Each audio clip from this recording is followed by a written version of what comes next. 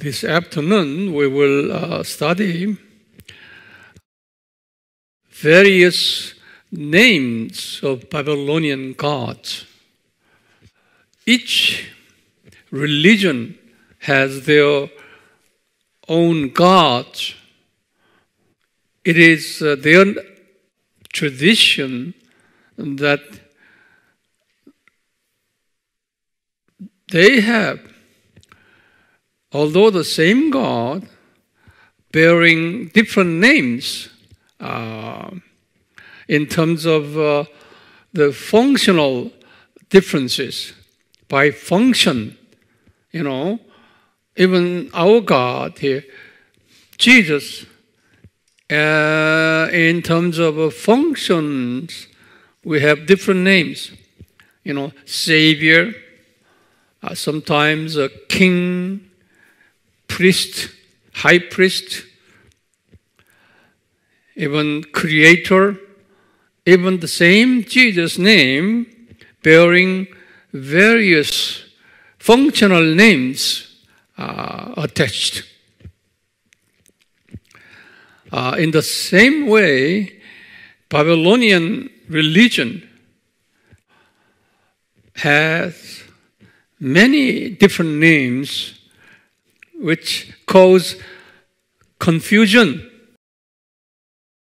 among us, particularly during the time of Greek Empire and Roman Empire time.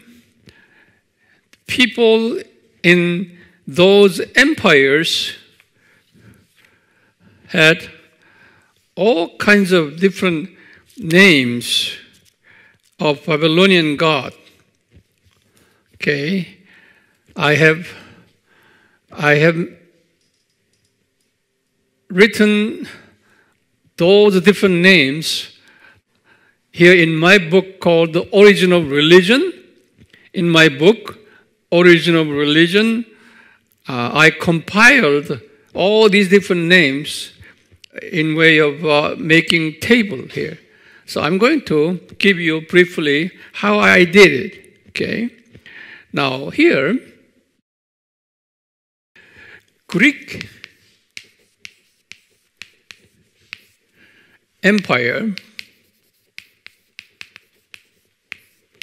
and Roman Empire.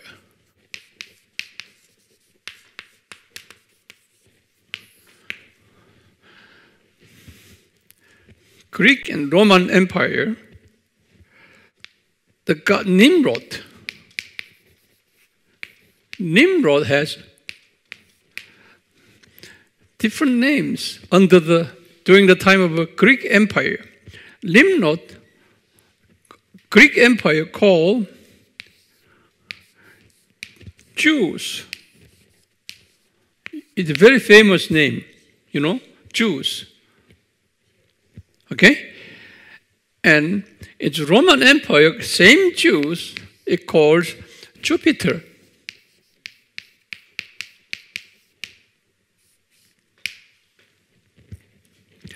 That meaning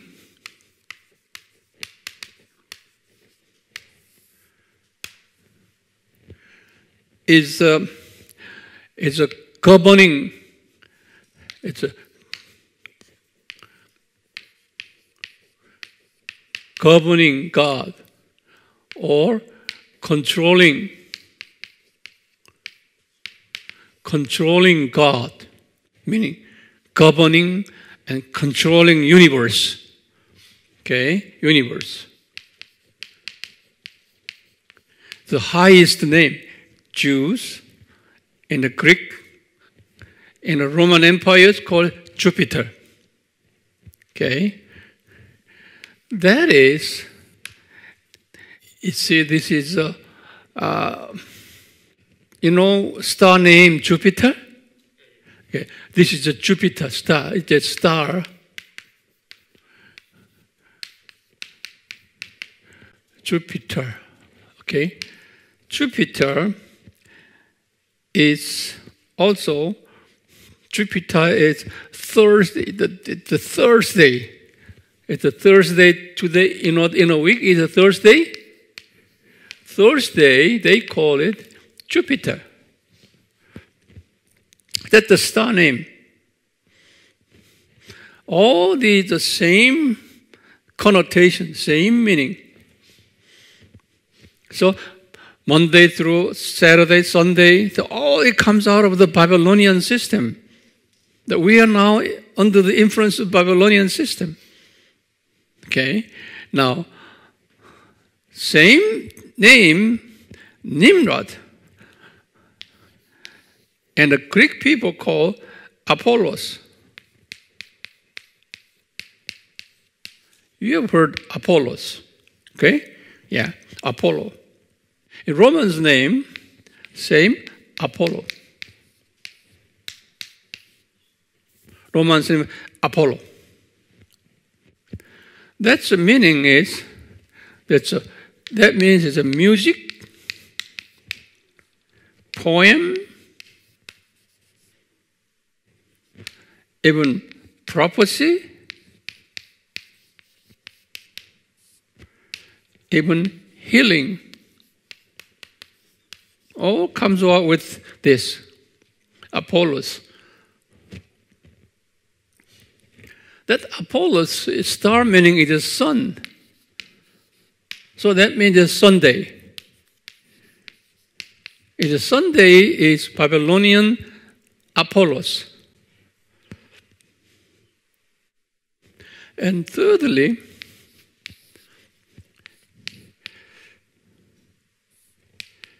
Dionysos.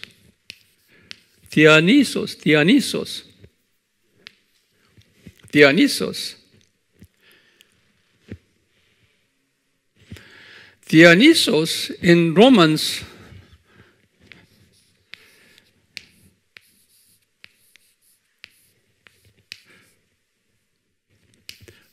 Bacchus. In Bacchus, it's Bacchus is alcohol. Alcohol drink.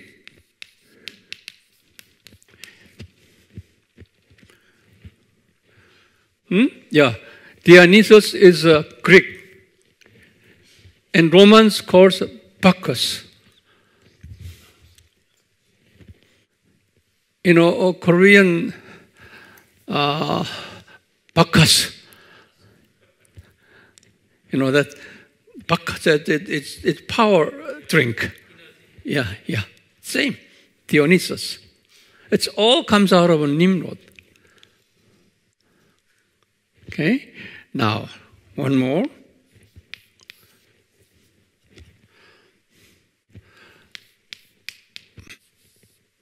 Asclepius.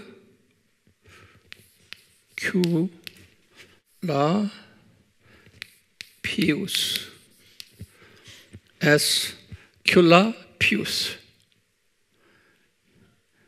It's the same here, Asclepius.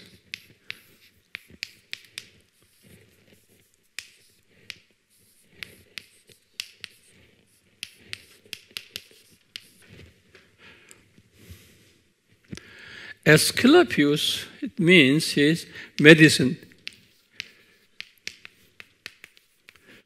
Medicine god. So remember at least those 4 names. Okay, 4 different names indicating Nimrod. Okay, here. Now, Semiramis.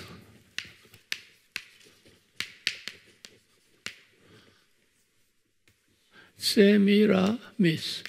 Semiramis has many names here. Greek, Romans, and meaning, and stars. Semiramis. Number one is, in the Greek word, it's Athena.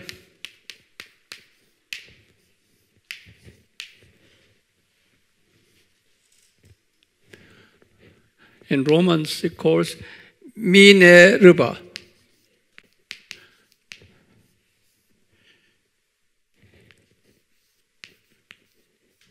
Minerva. That meaning, wisdom, art,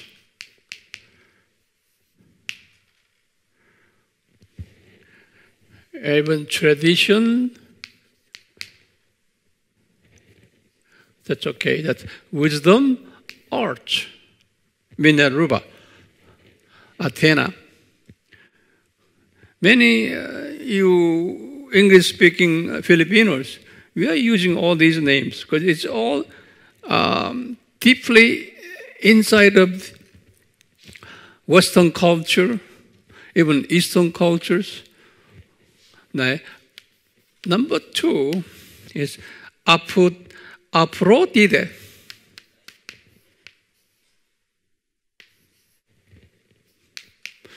Aphrodite. That is here in Romans is a Venus. That's all feminine, okay? This is a love.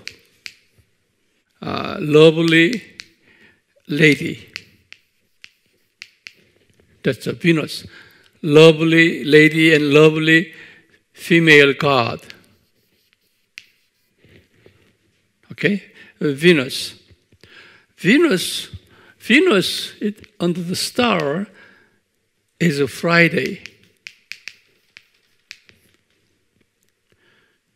That's also, it's a Lucifer. And Isaiah 14:12. We use a lot of Venus. Okay? That all symbolizes Semiramis. Now, 3. Artemis. Artemis is, it's the Bible here. In the Greek, it's Artemis. Artemis is, in the Roman language, is Diana. You know Diana name, lady's name. Okay? Diana is, in Italian language, is Artemis. That's a moon god. It's a moon god. This is a Monday.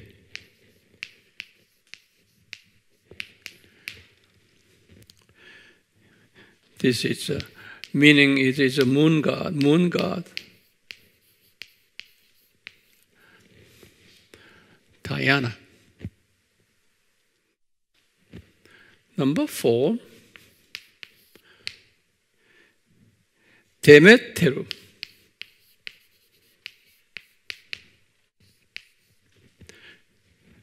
Demeter. This is a Keres. Keres. This is a goddess of farming. It's farming. Farming god. Goddess, a female god. You know, in our food, it's breakfast, so you have a cereal with the milk. Okay? We said we eat cereal in the milk. Cereal, it comes out of the carrots. It's a farming, crop. Number 5, and Hera.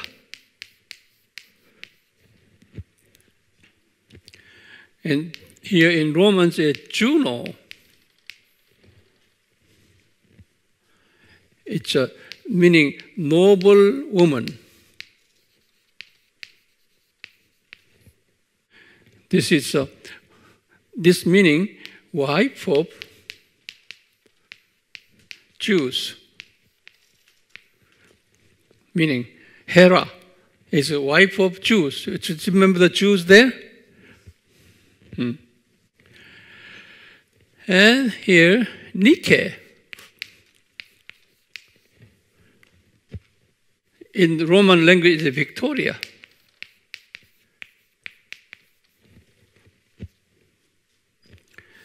The goddess of victory. Who gives you victory? You know, we have running shoes, Nike, okay? It all comes out of here. All these names are very much available around the world. That shows us these Babylonian gods and Babylonian religions are deeply penetrated in our culture, in our language, in our society, in our even financial system, political system. All these Babylonian gods and Babylonian cultures are deeply involved in our daily life,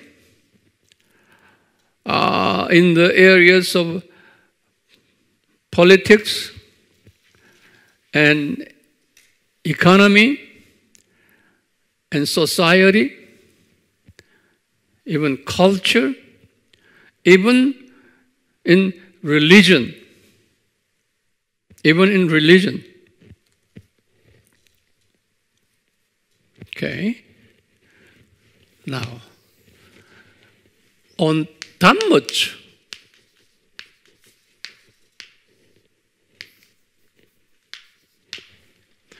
here, in Greek, in Romans, in the Greek Talmud, the Hermes.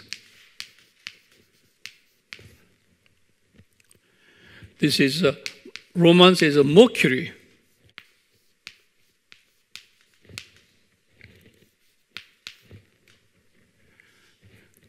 That is meaning commercial.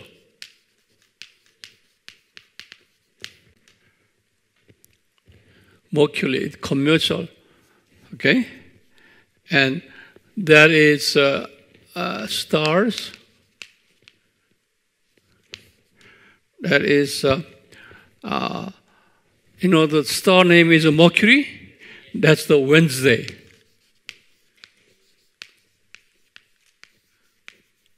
That's a Mercury star. That's a Wednesday. And number Saturn.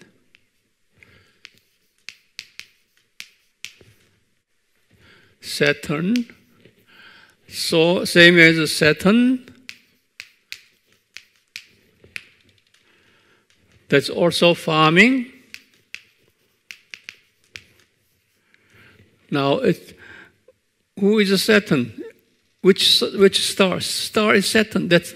It's a star name. Okay, that's a Saturday. It's a farming day, Saturday. And Poseidon.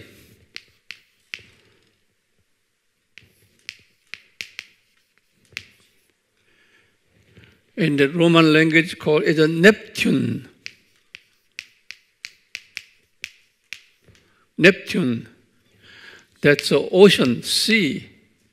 Its star is Neptune. Neptune star.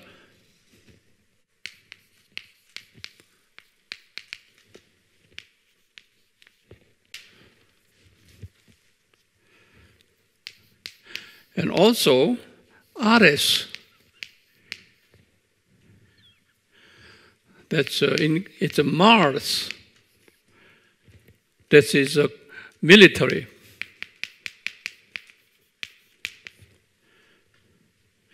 That star name is This is Tuesday. That's a Mar.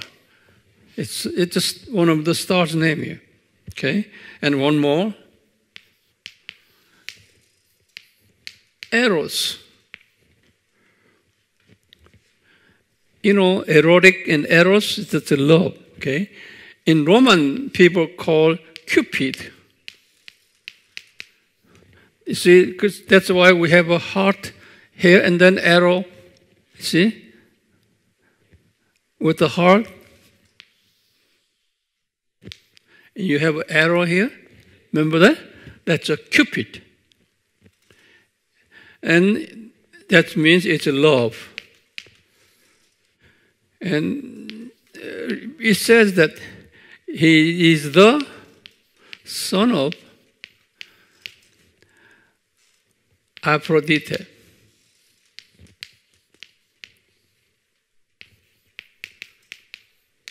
Where is Aphrodite? You're right, Aphrodite. Yeah. They could Eros, Cupid, whatever. You see here, various names in the Babylonian gods here. Okay, you may notice that all these names are affluent, prevailing all over our society, especially English-speaking and Greek-speaking in the Western culture. Now, even in Asian culture, we have all their names are available in our daily life. Why?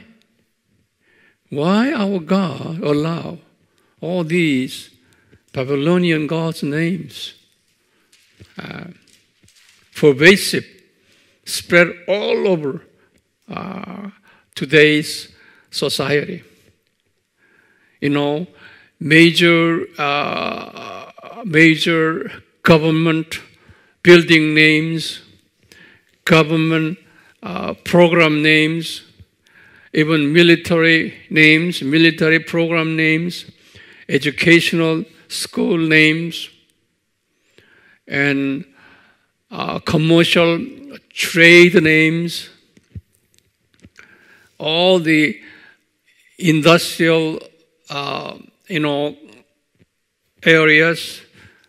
The companies make their own company trade names along with all these Babylonian names, where they believe that God's blessings be upon those names. It was, it was God's plan. Okay, let human society adopting all these Babylonian names without knowing themselves. It become part of our lives.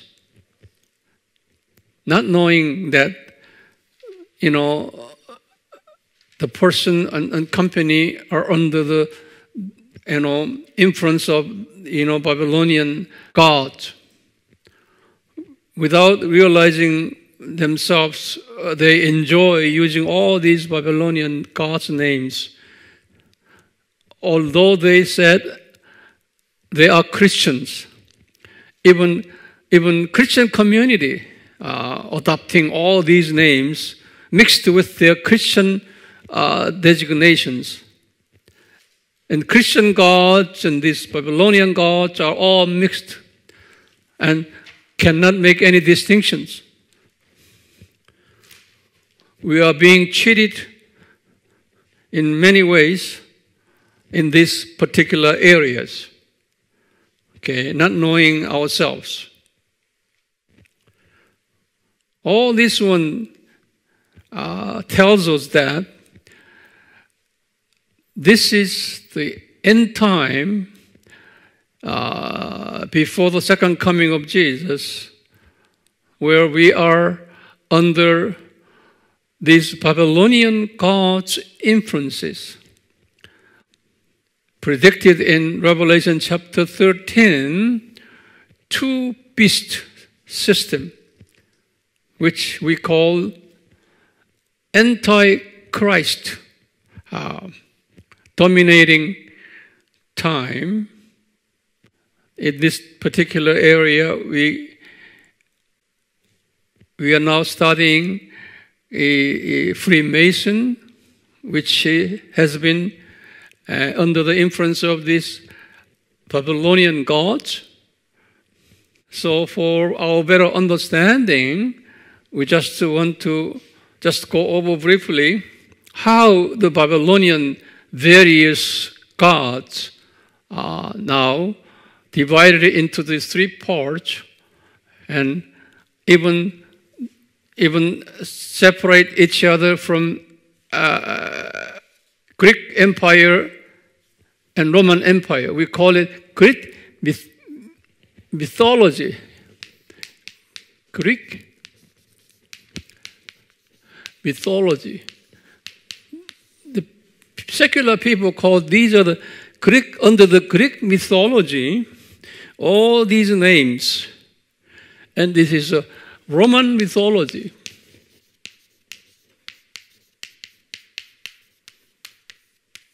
So they call it just, it's a mythical names, not a real name.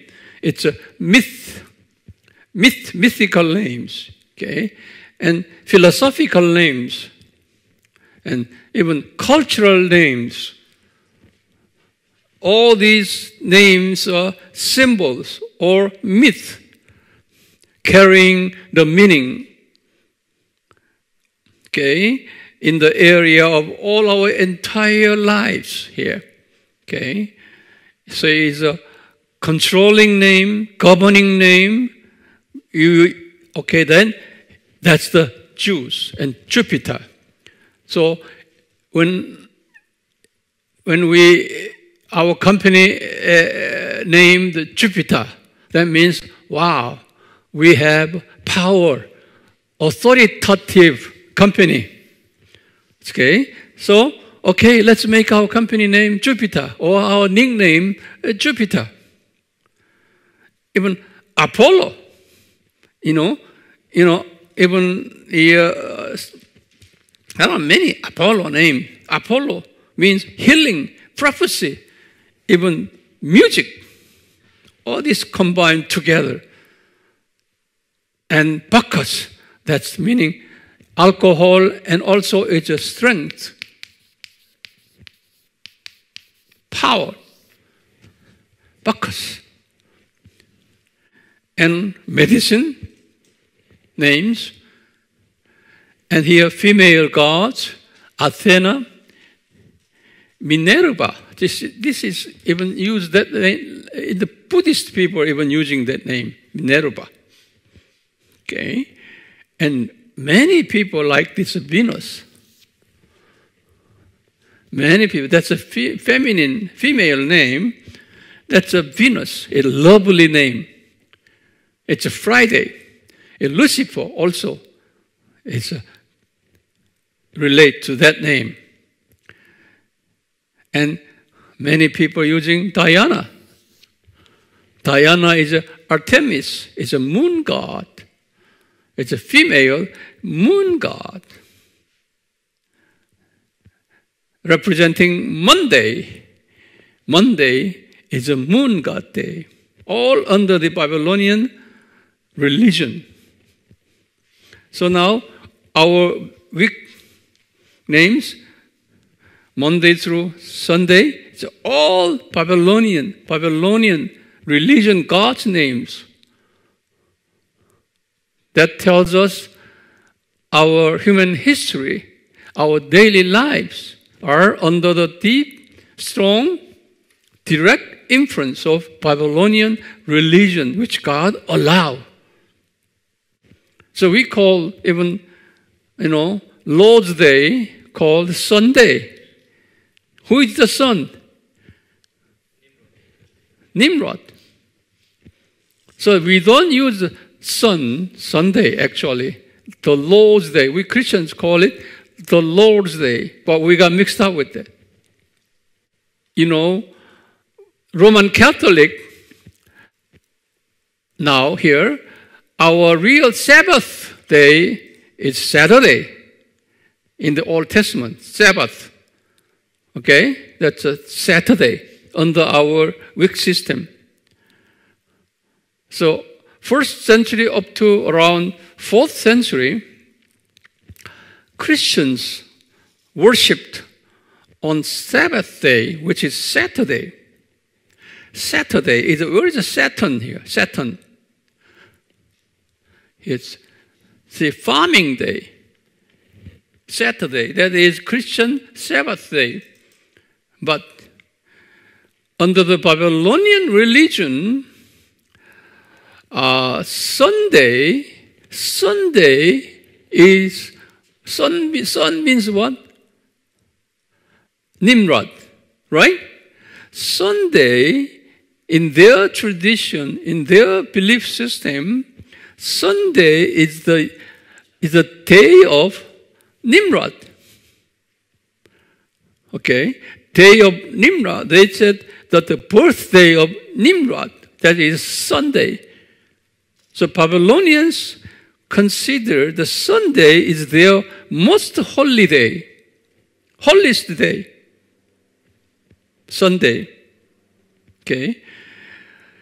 Upon Roman Catholic adopted Christianity, which is 313, you remember that? Okay?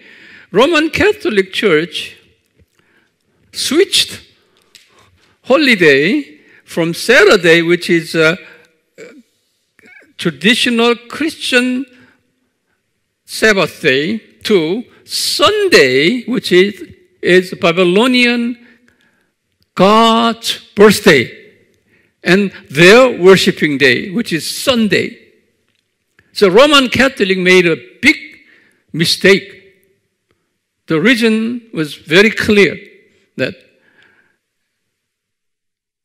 Babylonian believing Roman Catholic Church members, previously, they are used to worship their God on Sunday instead of Saturday.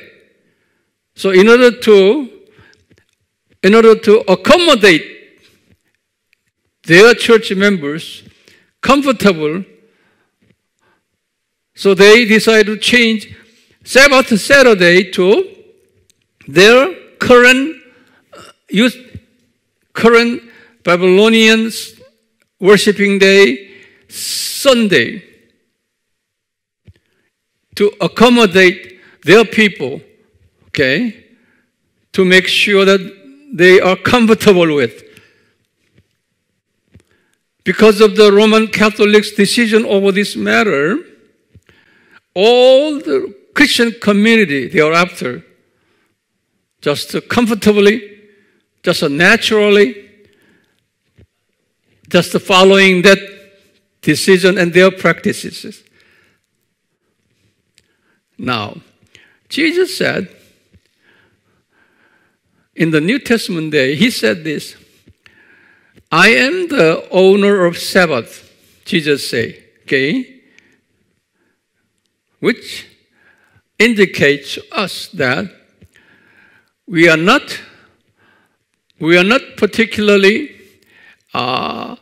observing any specific date as a Sabbath. Paul says in Colossians, he said that now 365 days are Sabbath. Okay, among the Christians. So one day is not Sabbath. We are considering every day in our life is a Sabbath. The day we are worshiping Jesus. Not only set out that one particular day for that worshiping Jesus. We are we ought to worship Jesus every day, counting 365 days in a year, treating Sabbath. For that reason, Sunday worship, it's okay. Saturday worship, it's okay. But now, today, Messianic Jews worshiping according to their teachings and their traditions based on the Old Testament, worshiping Saturday as their Sabbath. Even though they changed their religion from Judaism to Christianity, they still observing that particular Sabbath, Saturday Sabbath. And also, Seventh-day Adventists, okay, they really believe, literally, what the Old Testament says, okay, the Saturday Sabbath. So they're denouncing Sunday Sabbath. But we, okay, accept them as they are, but we accept what is our interpretation of Sabbath. 365 days Sabbath, because Jesus is the owner of Sabbath. Not only that particular day owner, he's 365 days. We worship Jesus. So we consider every day is Sabbath day. But because of that, these Babylonian influences upon the Roman Catholic churches, they have changed Sabbath day. Not only that, Easter day. Easter means it's nothing to do with Christianity. There is a Babylonian language, Easter. Easter day is the worshiping their gods, okay, day. So we should not call Easter. That's a Babylonian language. But Roman Catholics accommodated that language into their culture. So we just, without knowing ourselves, we're just following that false culture, unbiblical culture. So we call it, instead of Easter, we call Resurrection Day of Jesus. So now, this time, I'm just briefly went over various names of Babylonian gods that has been very severely influenced and permeated into our Christian culture. Okay? And as the second coming of coming near and near, that influences will be more severe, it will be more confused among Christians. And Christians will use all these secular and Babylonian deity systems without knowing ourselves and applying it into our daily life and even daily, our weekly services. So we should be fully aware of this. Okay? Thank you, Jesus, for this teaching. May God bless you. Amen.